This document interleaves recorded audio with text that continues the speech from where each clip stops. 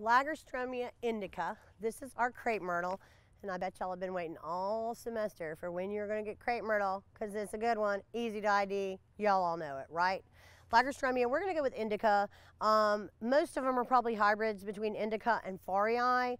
Harder to find a true farii, but we'll go with Lagerstroemia indica. Realize a lot of them are hybrids. This is the crepe myrtle. They're in the Lythrum family, Lythraceae, and they're hardy zone 7 to 10. It is a deciduous tree, deciduous small tree, but there are cultivars now of crepe myrtle that are all like 4 feet. So you can get them as tiny little dwarf shrubs now as well at about 4 feet tall, but we're used to seeing them as this tree form.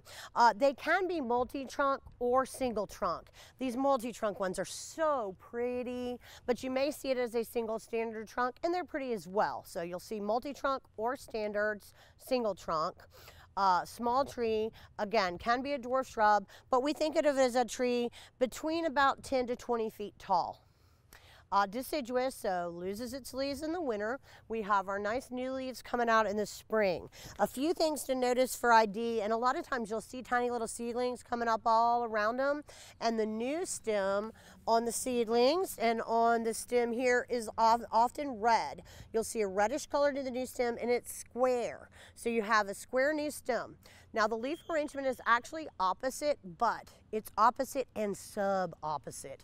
We do that just to confuse you, right? So some of the leaves are true opposite. Some of the leaves, it looks a little cattywampus, like they're not quite alternate, not quite opposite. Look a tiny bit alternate, it's sub-opposite. They're connected on the inside, but on the outside, it looks a little lopsided or cockeyed. So opposite and sub-opposite for the leaves. Reddish coloration a lot of times to the stem on the new growth. Oftentimes you'll even have reddish around the margin or a reddish coloration to the leaf on the new growth as well. When it leaves all the way out, it's just going to be rounded as far as the shape of the foliage, kind of rounded to elliptic. Then everybody loves it for the flower, and this gives us one of our longest flower times. It starts usually about May for us. It'll go May, June, July, August, all the way into the fall. You get those really large terminal panicles of flower. They're like little tiny, delicate, and they kind of float around in the air, kind of like crepe paper. I don't know if that's where they get the crepe myrtle name, I'm guessing. But it looks like a little crepe papery, huge terminal panicles. They can be pink, reddish pink, like a watermelon, lavender or white. So pink, lavender, white to red on your colors of your panicles. And again, hugely long bloom time. June, July, August, or May, June, July, August, even into September.